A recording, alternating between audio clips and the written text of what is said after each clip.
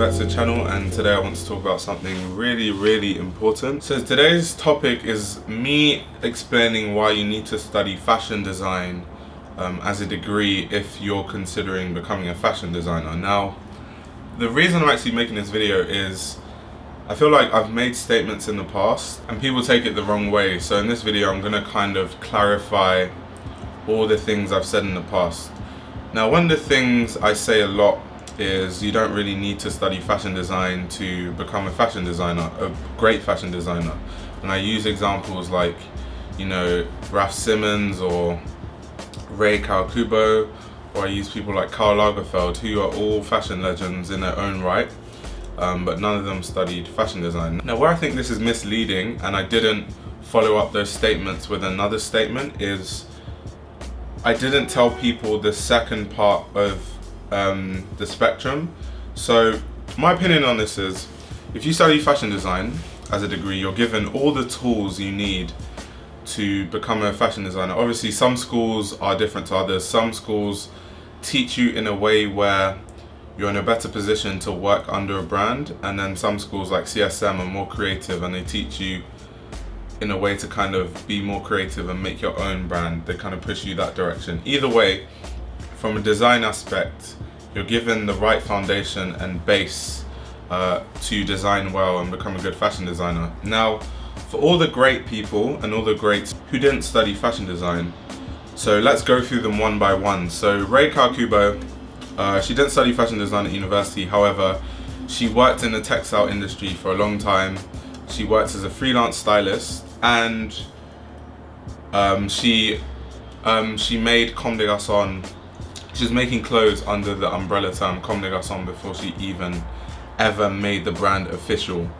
So she was working on her craft for many years. Who else are we gonna talk about? Raf Simons didn't study fashion design. However, his mentor was Walter van Barendonck, who is a fashion legend in his own regard, in his own right. How many of us are gonna have the opportunity to be mentored by someone like Walter van Barendonck? None of us. So the problem I have is a lot of people start to take what I say the wrong way, and I feel like I was being kind of misleading, bringing these anomalies as like the perfect example of not studying fashion design. So why will I not study fashion design? Because I understand what it takes to become a fashion designer. So I know if I'm not studying fashion design, I'm going to need to intern at brands. I've already interned at 2 brands. I've interned at Stella McCartney and I've interned at Deploy London.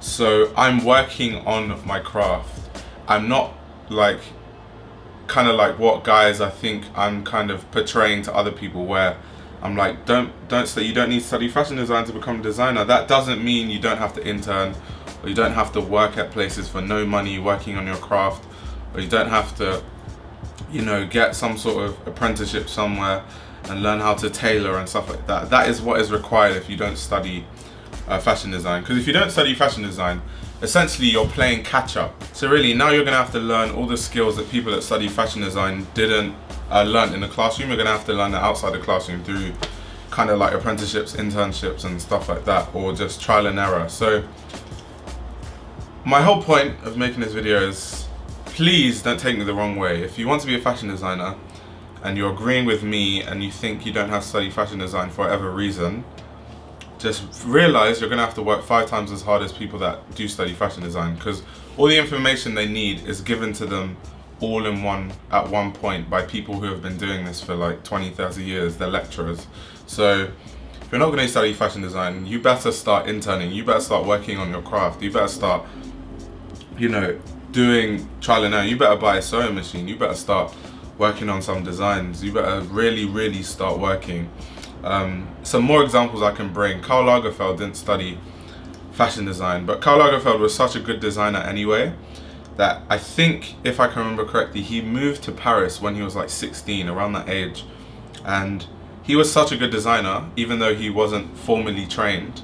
He used to enter his designs into competitions, and then he started winning these competitions, and through that he got some internships in Paris, and then he kind of worked his way up that way. So you can't compare yourself to guys like Karl Lagefeld, who was so good at 16, he was beating adults at design competitions, or someone like Rei Kawakubo, who worked in the textile industry for years, or someone like Raf Simons, who was mentored by the great and still great Walter van Barendonk, or who else is in that boat of unformally trained designers. I don't know who else I've mentioned, but you get the point. If you're not going to study fashion design, work on your craft. It was misleading for me to say you don't need to study fashion design. Meanwhile, I'm like interning at fashion brands, and the way I was portraying it was like studying fashion design is outdated, which is not true. It's just I personally don't feel like I need to, but I feel like most people should. And if I could go back in time, I would. However, just my circumstances and the fact I don't really want to study fashion design as a degree. I want to study fashion journalism or fashion PR. So that's the main reason why I personally won't be studying fashion design. So if you're like young, you're like 18, then if you have the money, obviously finances is another thing that you have to consider, but definitely consider studying fashion design. Another question I can answer while making this video is, a lot of people ask me, a lot of YouTubers have brands now, why don't you have a brand? And once again, I just want to work on my craft, man. Like, I don't want to force it. Let me work on my designs, master some stuff, and then when I feel like my designs are on a reasonable level, then I'll release a brand.